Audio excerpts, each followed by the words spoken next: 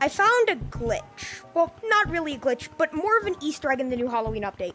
So something you might have noticed is that, and spoiler remark, there's like these different flowers around the maps, and they're all different colors.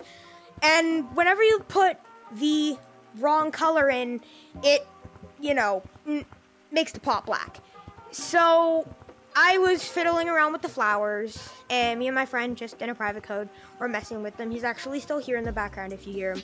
And we found out that there are right and wrong colors. So let me just show you what those colors are. First color is gold.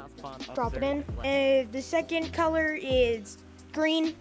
And the last color is red. So you drop it into the pot.